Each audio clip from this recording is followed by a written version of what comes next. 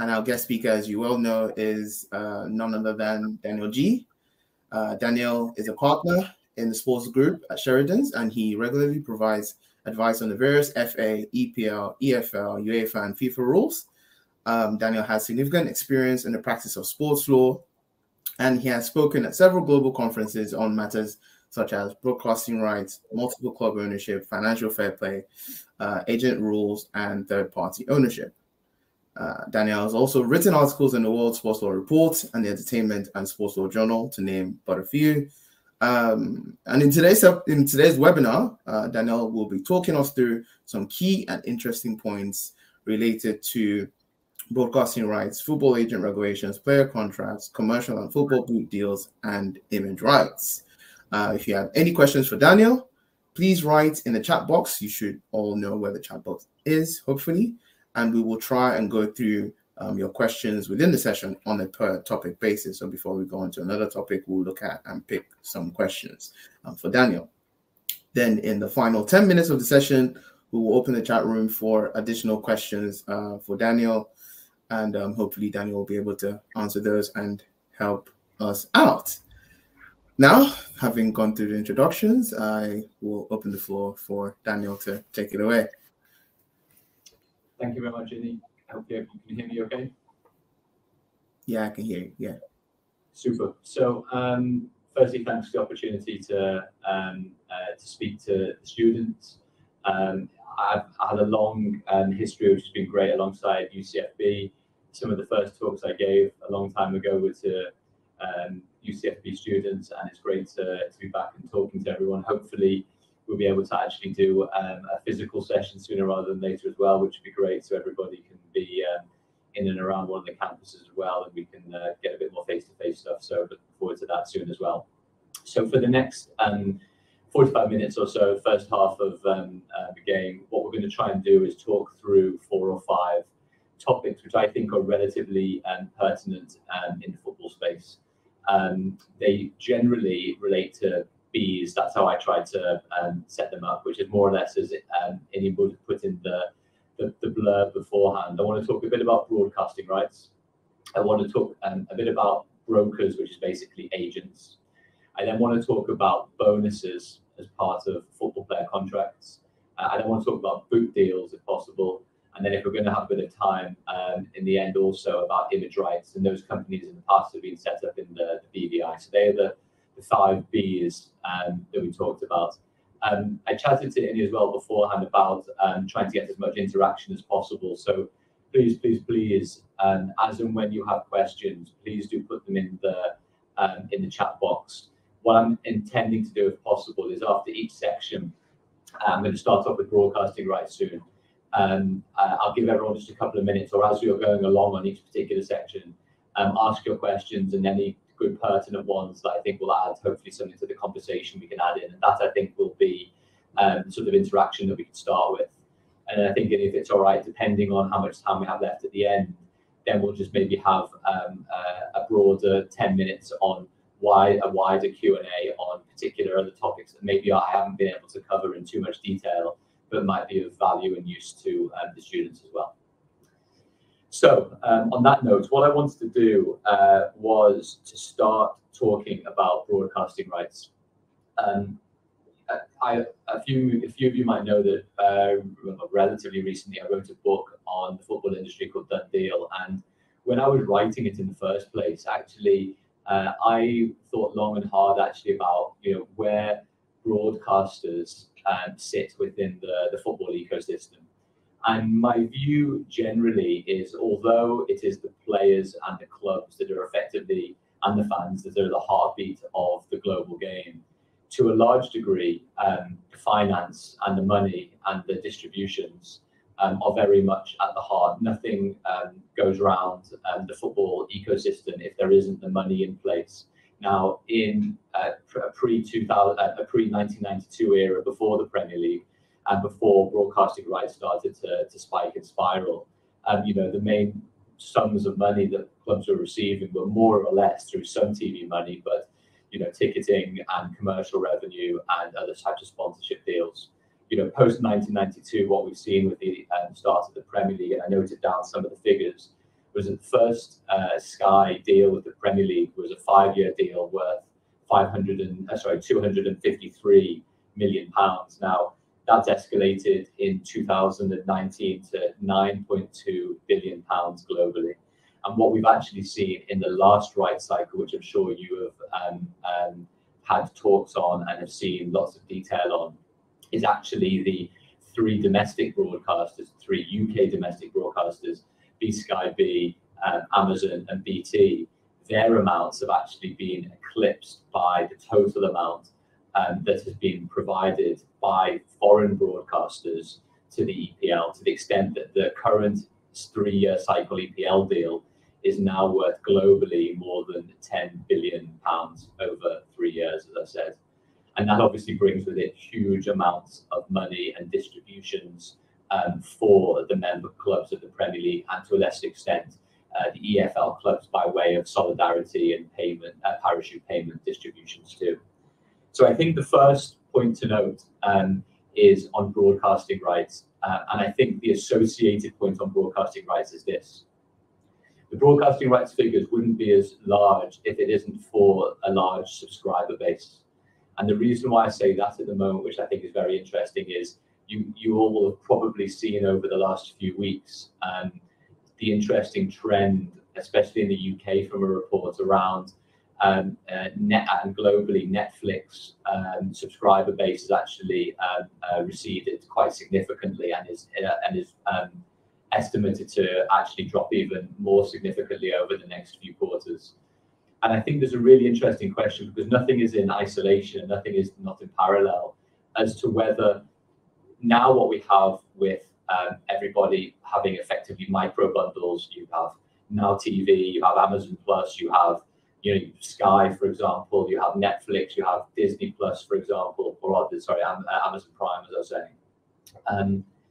Instead of having traditionally what would have been a high yield premium subscription of phone line, broadband, pay TV, I think we're coming to that stage whereby everybody's picking and choosing their micro subscriptions to a large extent. And if that's the case, and the newer generations aren't spending the same amounts as my generation and above on the more traditional subscription models, then I think everybody needs to pay a lot of attention to what's happening in the over-the-top space, the OTT space, for what's going to happen in the future with subscriptions. Because in the end, broadcasters and platform providers are only going to pay premium money for when they can get subscribers, retain subscribers, and those subscribers are going to pay significant amounts for that premium content.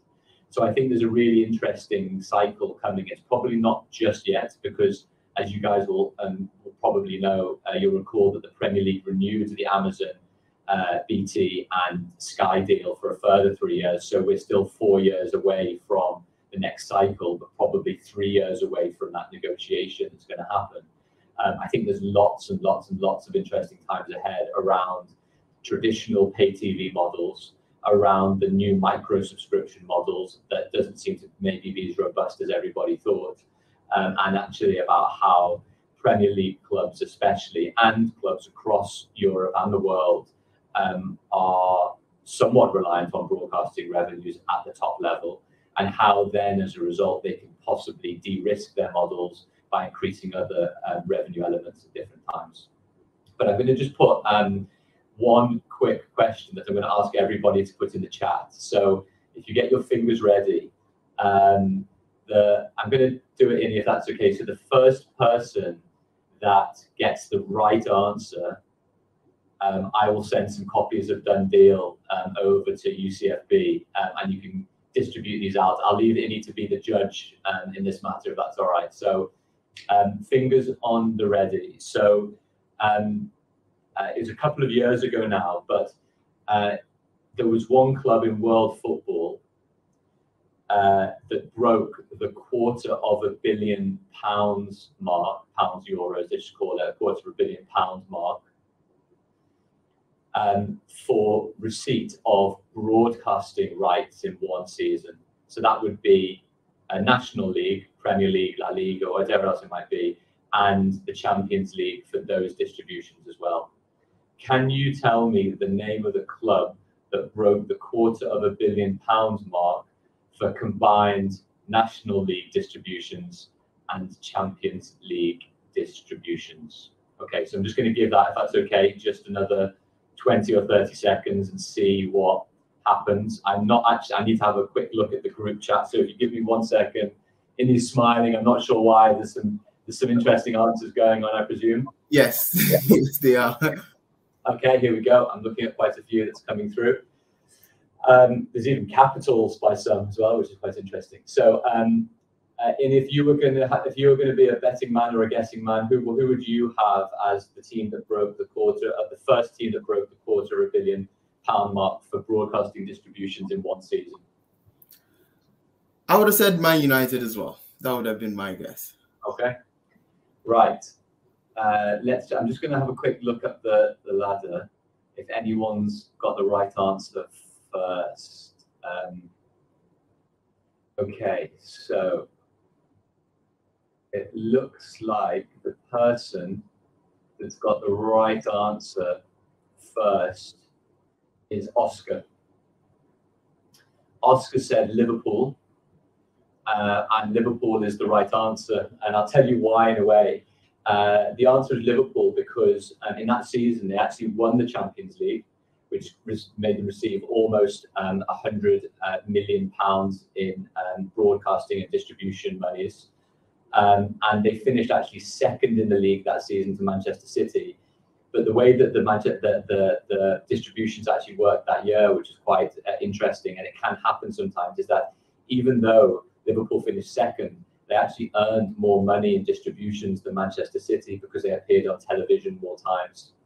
So, yeah, the answer to the pub question that you can now tell all your friends if you actually manage to go to a pub ever again, I'm sure we all are a little bit, is Liverpool was the first team back in the, I'm trying to think, it would have been the 1920, I think, season that Liverpool beat Spurs in the final.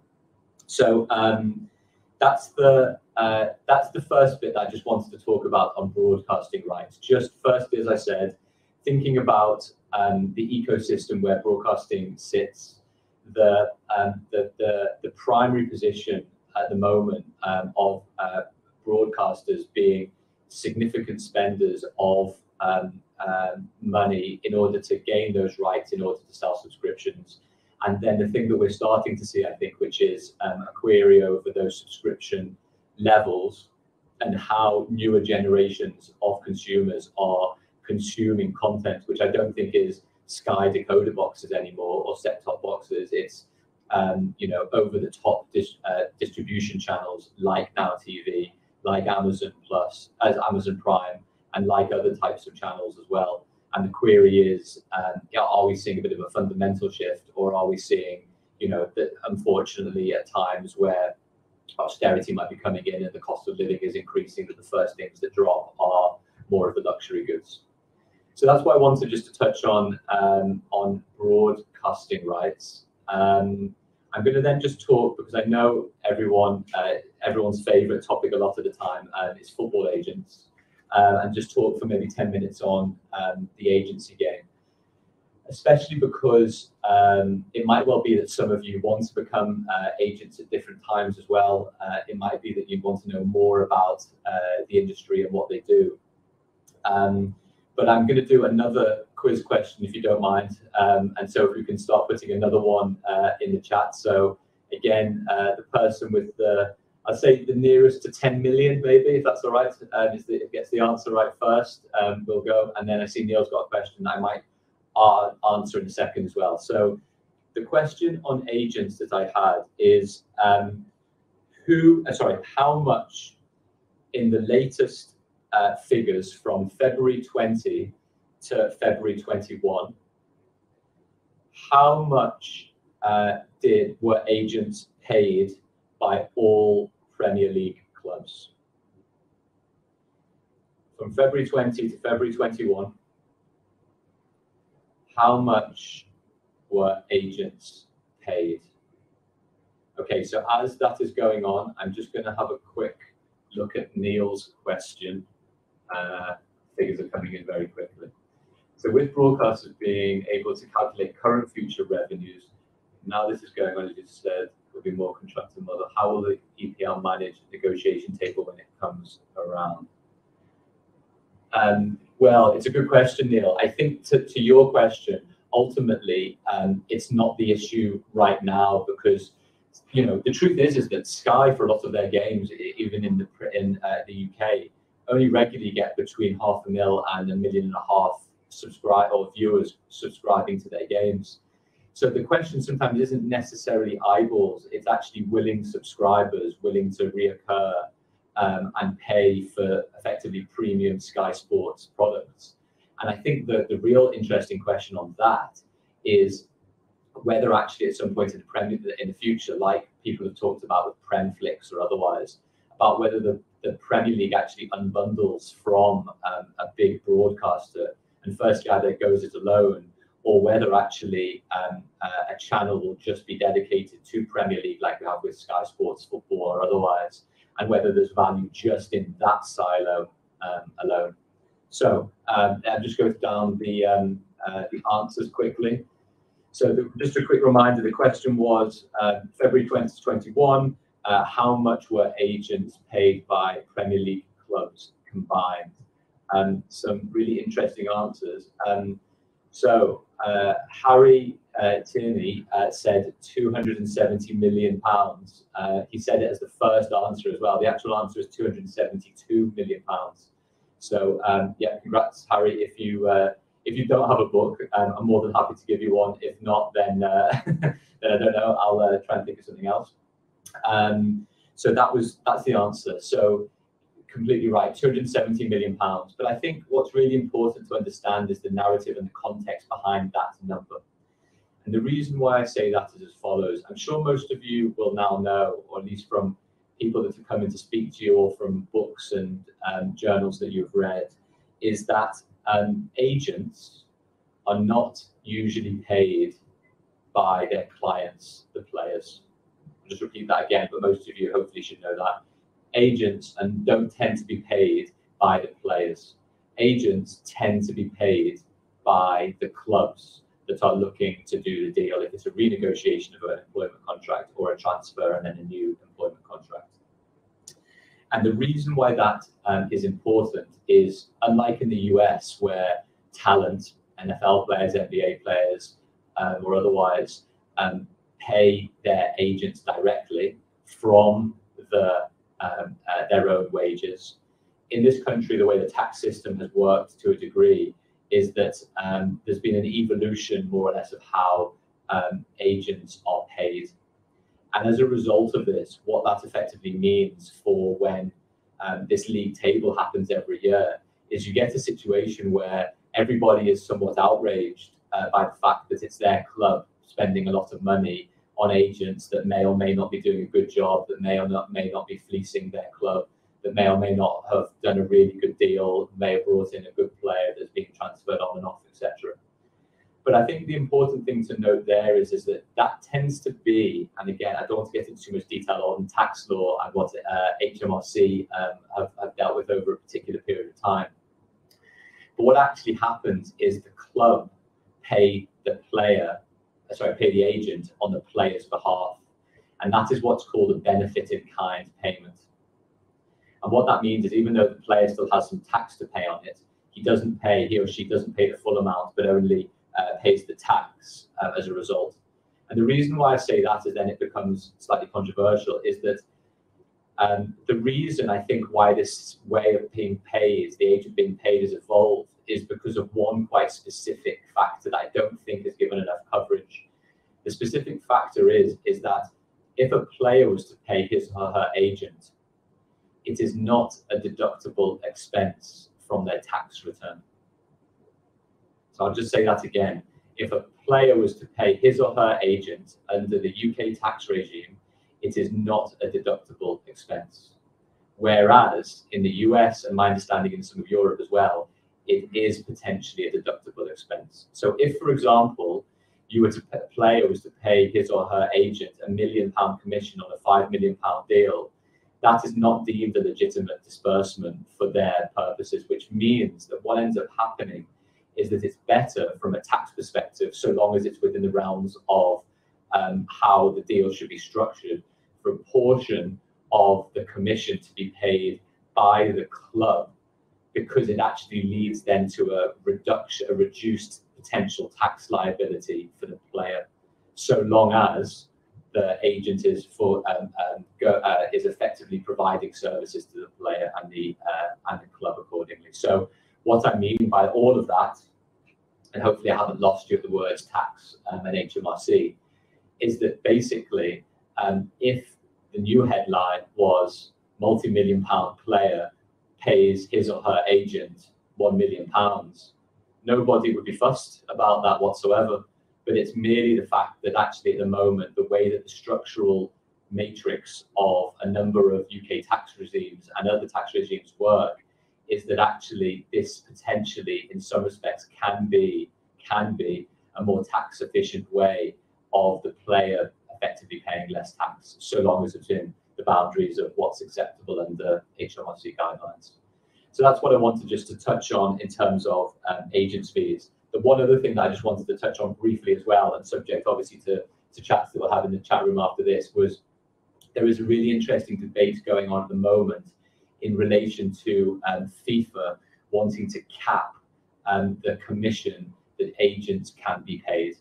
So at the moment, the idea and the suggestion is from FIFA, who are going to start re-regulating the agency market, is that a maximum of 6% of a player's annual base salary can be paid by way of commission to a player's agent, and a maximum of 10% can be paid to an agent acting for the selling club in trying to transfer a player out.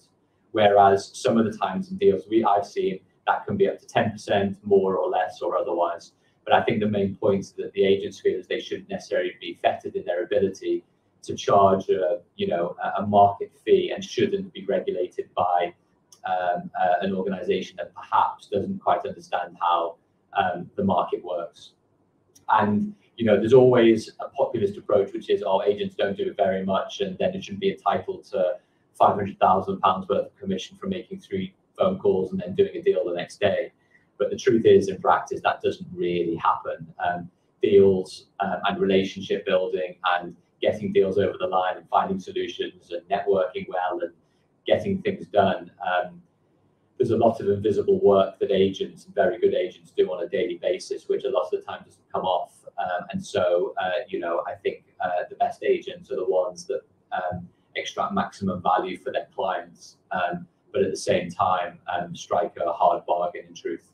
So, I think ultimately the point that a lot of people have said is, well, why aren't music agents regulated in the amount of commission that they should make? Why aren't artist agents? Why aren't musicians? Why aren't comedian agents done in the same way? And everybody says, well, it's different, it's football. I can agree, I can understand that to some extent, but again, I think this whole debate goes away if, for example, the issue actually becomes whether the player pays his or her agent directly rather than the club paying on the player's behalf. So on that note, Inny, did we have any questions on the chat in relation to agency fees at all? Yes. Just to first pick up on Ian and Harry's questions, they're both asking about conflicts of interest when an agent is working for both sides, especially based on your point that it is the sports club who is going to pay the agent. So what happens then? Is there not such a conflict of interest, and what is the workaround, or what happens then? Exactly right, and it can cause an issue in my experience at different times. If you're the player's agent but also acting on behalf of the club, how are you able to negotiate with the club to maximize the value of wages if, for example, you still have a duty to act for the club for certain services that you're providing to them as well? Usually what happens is based on the FA intermediaries regulations and different legal concepts around fiduciary duties, actually in lots of different ways, the player has to effectively sign a waiver explaining, or rather setting out that they understand that there is a conflict, but they're still happy to proceed on that basis. So there is a waiver usually in place. Now, it can actually become more complicated where an agent can act for selling club, buying club, and the player, which obviously causes even more multiple and inherent conflicts of interest that can potentially arise.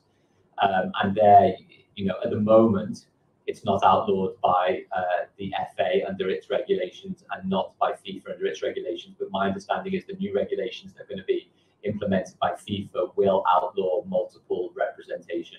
So you will be able to, as an agent, act for player and, for example, buying club, but you won't be able to act for selling club, buying club, and player at the same time. And I believe, just piggybacking off that point, I believe there's some sort of a cap that's also going to be introduced if that situation were to arise.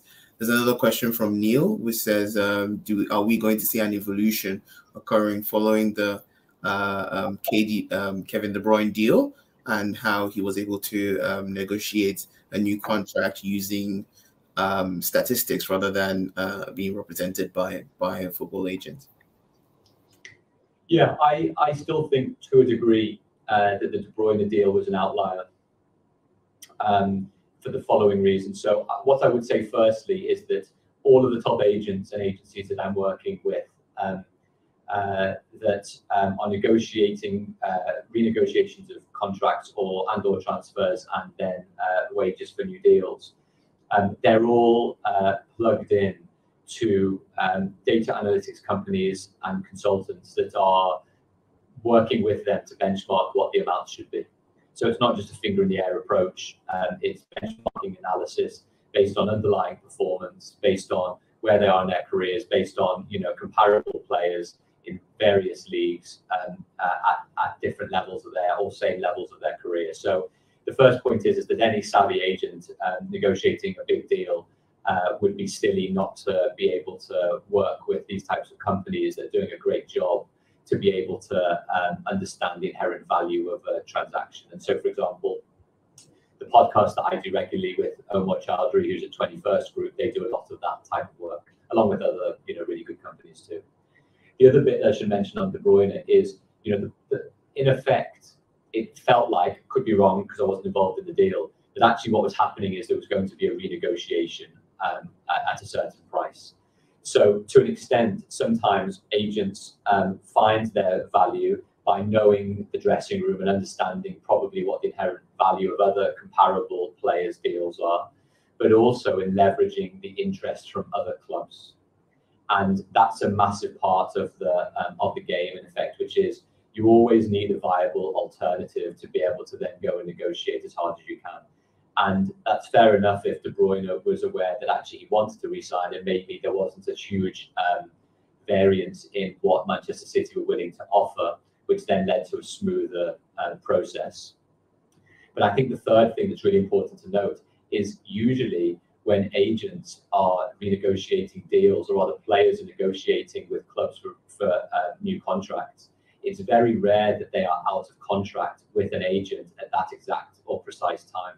Now, it might well be that a player waits another 6 months so that their representation contract finishes with a certain agent, and then the new agent comes in or potentially comes in and then does a particular deal. But in this instance, it was quite rare that the deal had run out apparently, and then no new agent was on board, and they felt comfortable to be able to do it themselves.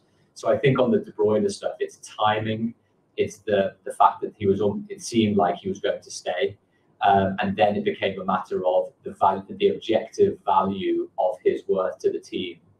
And I think it's also because maybe, he's a bit older as well, and the amount of time he had left on his deal perhaps as well. So there were lots of factors which I still think make it an outlier for all of the reasons that I sort of mentioned as well. But that doesn't stop, obviously, any agents working with good analytics companies to try and understand value.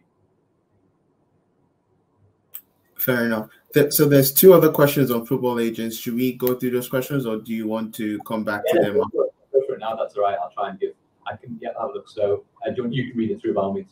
Okay. So yeah, Joshua is asking, how do you see the role of super agents, such as Kia something, I can't pronounce that, affecting football going forward? And do you see more of a monopolization of player and staff recruitment through the clients of these super agents? I think there's a short answer, which you don't necessarily know. In truth, I don't necessarily think it's just super agents. In truth, as well, I think there are super agencies right now. You know, the agency market is becoming much more consolidated, especially in the UK. You know, you have ICM possibly that took over Stellar and Base, that was taken over by CAA, and that potential consolidation. You've seen Unique Sports consolidate with a foreign agency as well. And then there's other agencies, obviously, like Wasserman Group, for example, that are huge as well. So I think what you sometimes see are very large now, at least in Europe anyway, a very small number of very large agencies that contain a lot of very high-profile agents that are doing some of the most high-profile deals, full stop.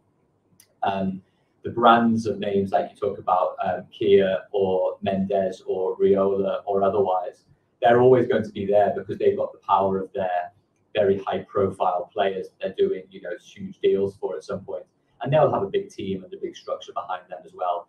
So I think more of the trend might be, you know, how much more of a consolidation of the European market for agency, a football agency market can there be, and then is it still very much the outlier that you have, whatever you want to call them, super agents, that whose names sometimes are up in lights a lot of the time, rather than the agencies, the large agencies. You don't necessarily hear of all of the agents, but you hear the names of the agencies rather than that. So sometimes it's actually the company name versus the name of the individual agent, perhaps.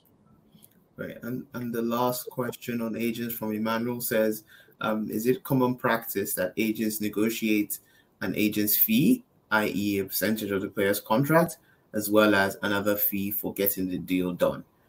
He provides the example of 49 million being paid to Raul in Pogba's transfer to United. Yeah, it's a great one, and it's what we actually touched on just a few minutes ago about at the moment, at present, it is possible to be able to, for the player's agent to represent the selling club, as it was reported, at least, that Riola did with Juventus, and also acting for the buying club in negotiating that Pogba's employment contract. So it's not that common practice in truth, only because I can only speak from my experience. I don't see it too often, but it does happen. And I think the reason why at least it happened in that instance was, you know, lots of particular reasons. And I'm just guessing, because again, I wasn't involved in the deal. But if, for example, you are Mino Raiola and you're speaking to Juventus and saying, you know, I can try and maximize the transfer fee that the club will pay to you, Juventus, for Paul Pogba, and Juventus say, well, okay, great, we think we can get 60 million pounds for him, and Riola says to Juve, okay, well, for every euro, or rather for every million euros I get over 60 million for Pogba sale price, we'll split it 50-50, for example. So there's nothing to stop that being part of an agreement, I believe. And then he was obviously acting for Pogba, and then he was obviously acting for Manchester United in a more straightforward way of things.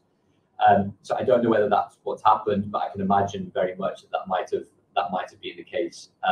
As I said, the new regulations coming in at some point this year, I believe, will outlaw the three-way structure that I just talked about. So in the future, it's going to be tricky to be able to. You won't be able to represent all the parties. So you'll have to sort of pick and choose accordingly as an agent. Those are all the questions about agents.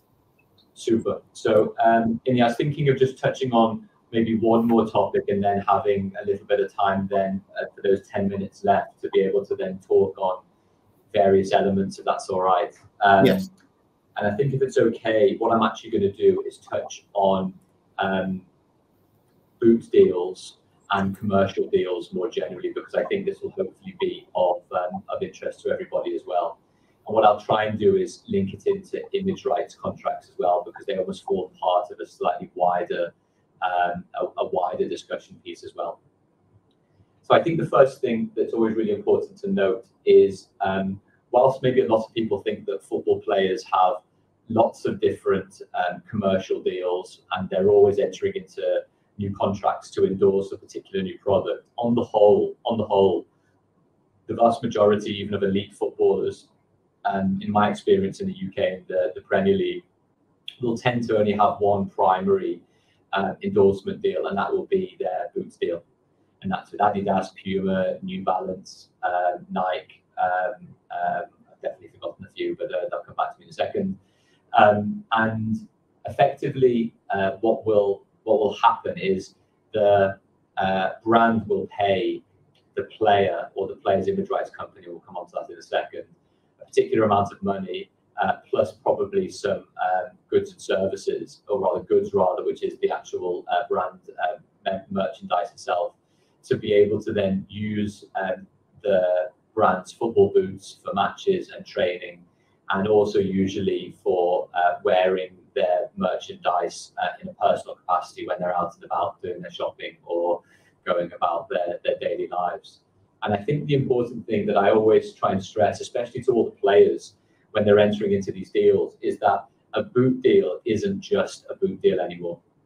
And the reason why I say that is because not only does he or she have to wear the boots and make sure that they're not obviously wearing any other brand's boots or otherwise, is that effectively they're tied in to not wear, if they're a Nike ambassador, you can't be wearing Adidas, you can't be wearing Puma, you can't be wearing New Balance.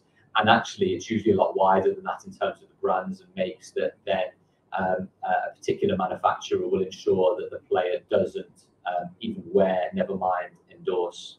So the first thing is there's usually quite stringent prohibitions on competitor products, as you can imagine.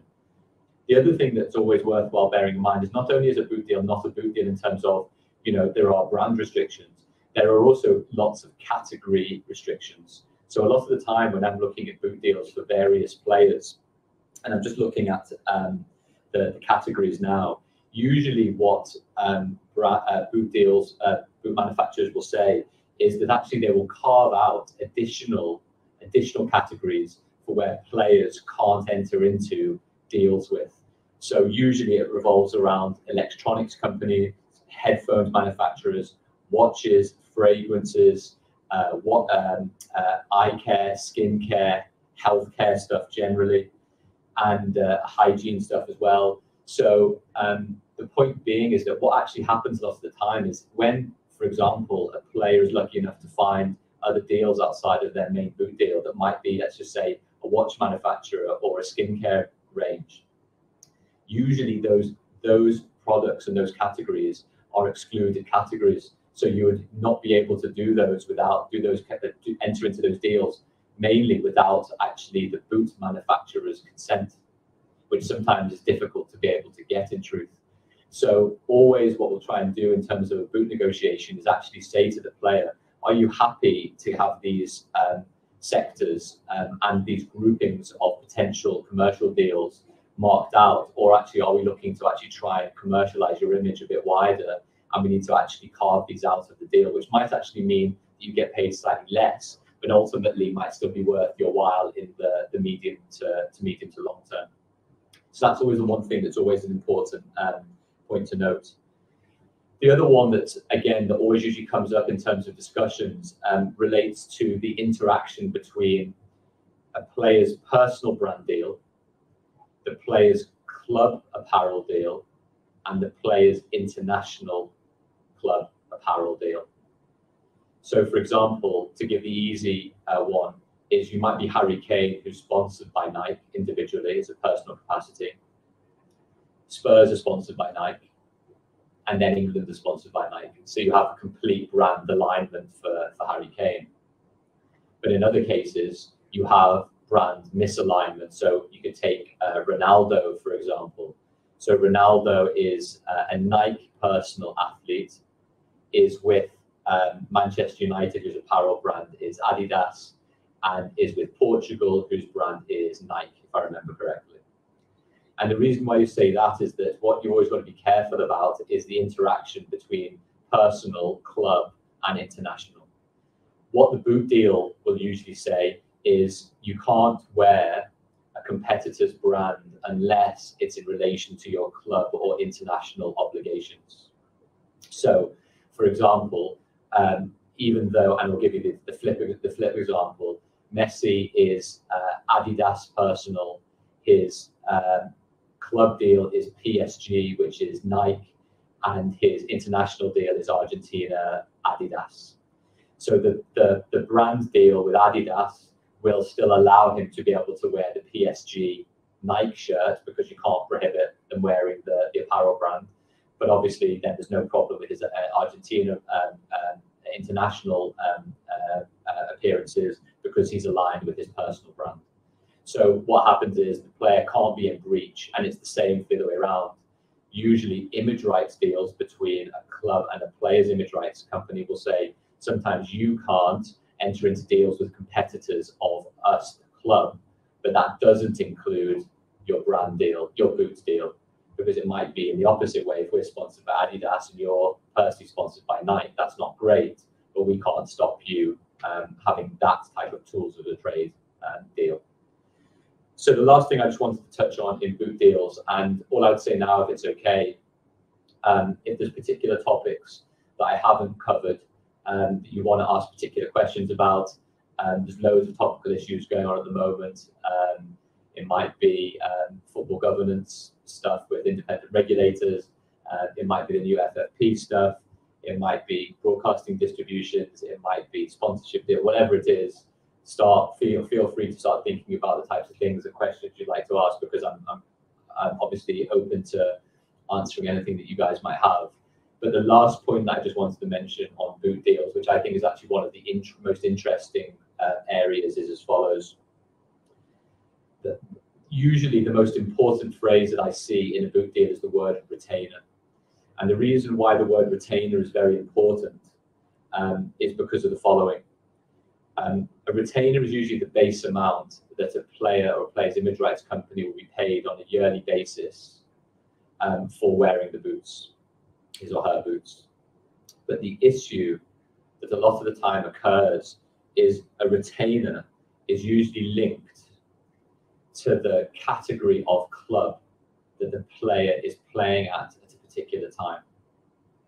Which means, for example, if you are, let's just say, an Adidas player, personal player playing for Manchester United, it is likely that your Adidas deal will say that Manchester United is a Category 1 club, for example.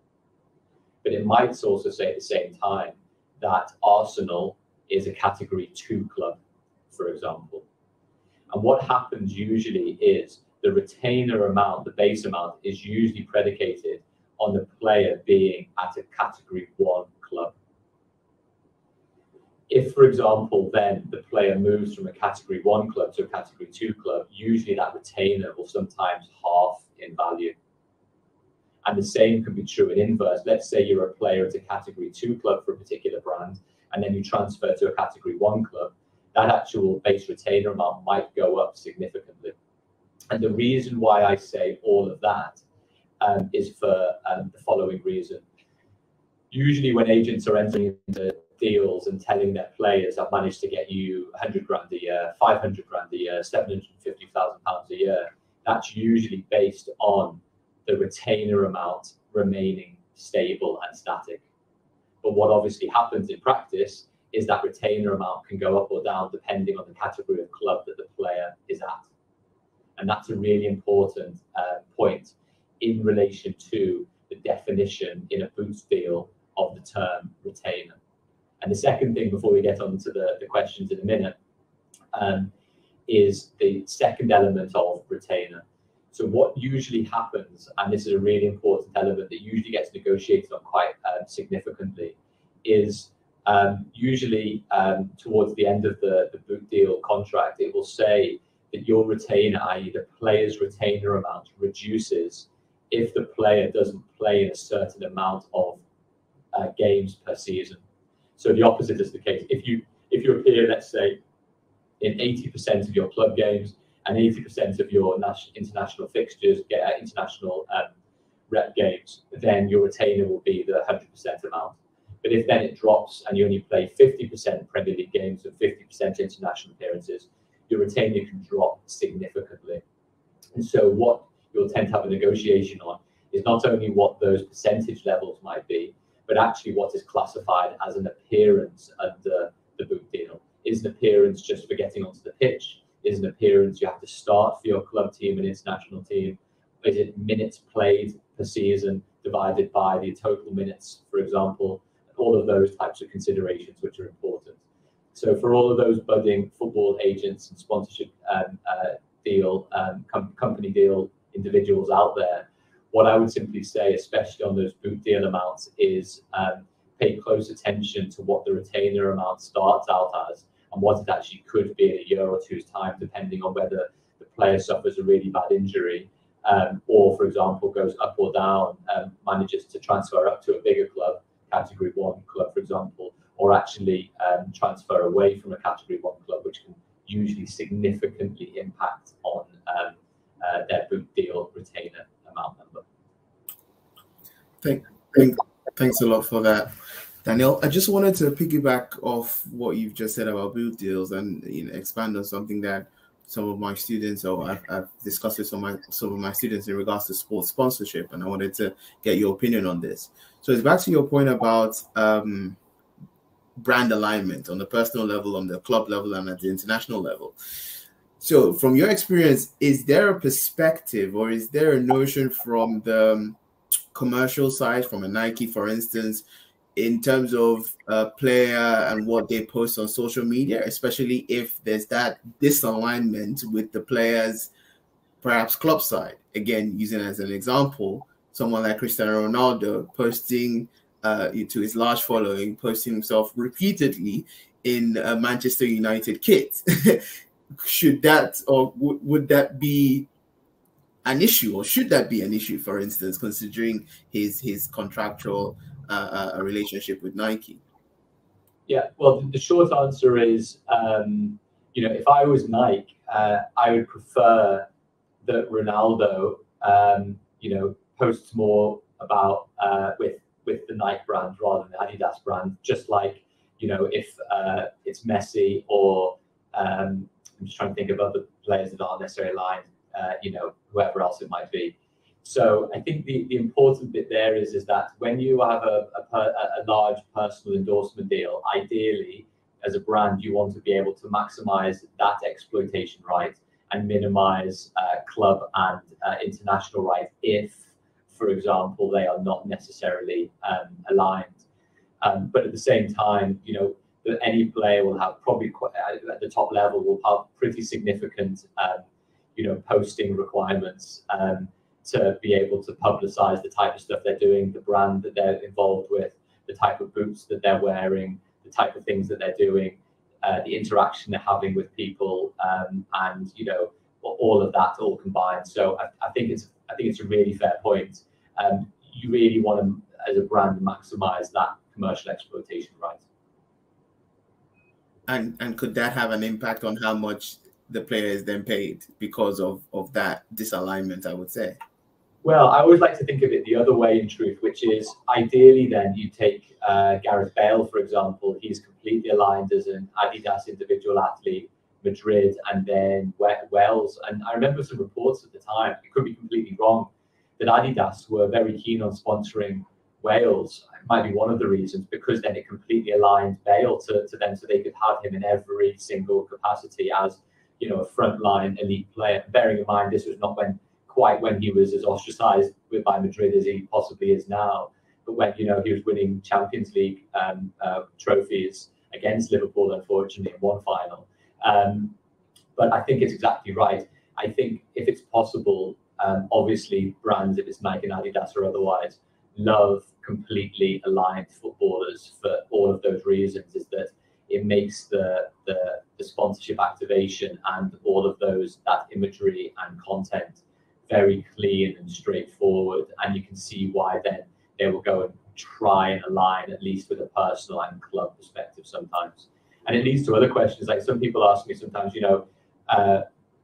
Liverpool as a Nike apparel team, would they incentivize Liverpool to put some money into the pot to buy Mbappe this summer, for example, or otherwise, because he's a Nike athlete? And I don't think that would be the case in truth. I can't really see it, but it wouldn't be on wouldn't be beyond the realms of possibility if Nike or Adidas have, you know, their top 3 best footballers that they think are the next up and coming players over the next 10 years. And they put something in the contract which says, you know, effectively, if the club for sporting reasons decides to sign these players, then the sponsorship activation that we will enable for this club or that might increase by X amount, because I presume it would be in their commercial imperative to do that. So and I haven't seen that type of deal, but I'll be surprised if there isn't anything out there along those lines.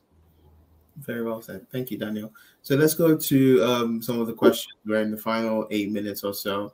So Neil says, I listened to the podcast you recently did around the possible scenarios on Mo Salah's protracted contract negotiations. Whilst you discussed the possible salary he is commanding and how much it may cost to purchase a comparable young player, including fees, could work out the same total outlay. How would this be viewed? How would this be viewed, though, from a potential sell-on value from the young player, as this would be a return on investment on this? So would this be a better deal? And he says, great podcast with Omar, by the way.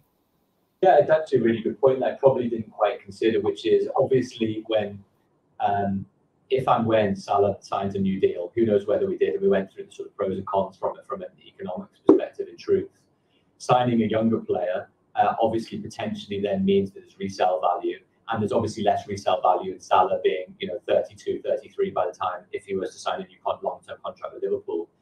But it's the counterbalance risk, which is there's no absolute guarantee that the player coming in will be a success and then will command huge monies if another team then comes in and wants to purchase the player. So effectively, you're negating the risk either way. You're paying a player possibly over the odds of what Liverpool might be willing or wanting to pay, but you are effectively de-risking against the possibility of Salah not playing well because of his track record to date. Whereas you could probably spend similar amounts of money on a younger player with the possibility of greater resale value and return on investment, but there's always the chance that they don't play well, or actually they get a terrible injury and never up to the same level, or they're not available, and or they don't contribute in the same way. So I think it's the same side of a different coin, or the same side of a different coin. Thank you. Lewis asked, do you think that Jack Grealish's deal with Gucci will be game-changing with footballers and fashion? Well, I don't think it's actually. I don't know whether it's been announced. I saw the reports a few weeks ago. The Grealish deal is an interesting one because it's reported that Manchester City do their image rights deals slightly differently to other clubs, in that they take quite a lot of possibly the personal rights to then be able to sell. So it'd be interesting to see whether that, for example, is a deal that was brought to the table by Grealish's agent, or whether that was brought to the deal to the table by, for example, Manchester City in their capacity as commercial agents, presumably to Grealish as well. So that's always the first question. The second question is whether it's game-changing. I mean,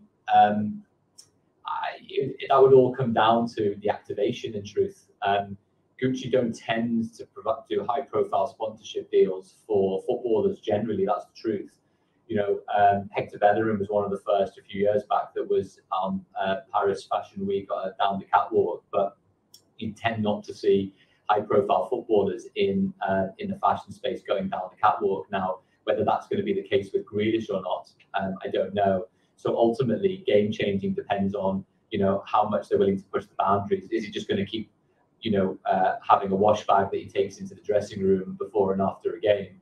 Or is he going to be doing something a bit more groundbreaking across social and across the fashion landscape, which will take him outside of, you know, that traditional, you know, footballer silo? That's fair enough. Emmanuel says, I read a report in which Crystal Palace striker Mateta was paid £250,000 by Puma for a 4-year boot deal whilst he was playing for Mainz. And Mano says, in my eyes, this seems a lot. Are these type of figures typical for regular players not in a Category 1 club?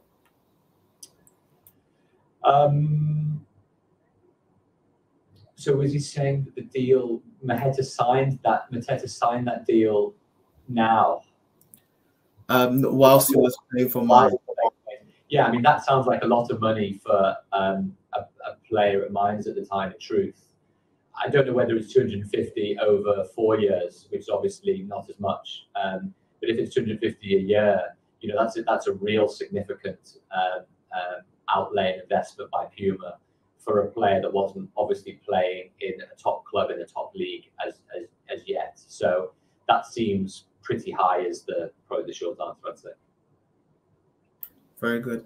And we don't have any other questions, but I just wanted to, just based on one of the earlier things you had mentioned when we're discussing broadcasting rights. So from your perspective, would an innovative change to the broadcasting rights issue, would it be to remove the 3 p.m. blackouts? What do you think? What did you think about that? Well, that's one of the things I've actually talked to a lot of colleagues and people in the industry about a lot at the moment, because I think there's a wider issue going on here. And again, it goes to that wider point we talked about Netflix and the attention economy more generally. You know, everyone's talking about younger generations having shorter attention spans and, you know, not being able to concentrate on things for long, short periods of time. I think that view is generally relatively lazy, in my view. I think, you know, you only need to speak to kids and young adults that are consuming content across lots of platforms, if it's YouTube, Netflix, Twitch, or any other channel generally, or any other platform as it might be. And the reason why I say that is that, and I'm just plagiarizing from a lot of other stuff that I've read, is that we're in this attention space, I think, now, where there is so much content out there and available. I don't think football is competing with football anymore. And the reason why I say that is that the 3 p.m. point, I don't think that if the 3 p.m. rule has suddenly is banished, that suddenly football eats itself. Like, for example, you know, a League One or League Two team that's playing at 3 p.m. That all of their fans suddenly then go and decide to watch on the TV at home Man United versus Liverpool, or a lesser game, or whatever else it might be. Those days of everybody sitting in front of a television and watching a game are long gone to a lot of people, to the extent that I don't think now anybody presuming that fans, who I think are obviously pretty loyal to their team and want to go and watch their team live, is an absolutely substitutable product to watching another game on the television. And by the way, you can probably do both very easily. You can be at the game and stream everything live as it is. Excuse me. So I think the really important part in all of this is this attention economy is now leading to a situation where if any football regulator or industry individual thinks that actually the way to protect football attendances is to make sure other games of football can't be on live at a certain time, I think is deluding themselves to a degree. There are so many platforms and avenues to be able to watch content generally out there that football isn't competing with football anymore. Football is competing with Netflix, with Amazon, with Minecraft, with you know, whatever it might be. So I think that's and my view on that is that's the really important element to consider now. You know, content is so ubiquitous and there are so many platforms that you can watch stuff from. I think you know, that 3 p.m. blackout rule to a degree is from an era of linear television. And I don't think we're in a position and in a place of linear television anymore. We're in a place where kids, young adults, me and otherwise, are streaming stuff on the train, in playgrounds, at stadiums, whilst we're doing other stuff. And I think really, you know, my view is like the 3 p.m. rule isn't in existence in the Bundesliga and in other territories as well.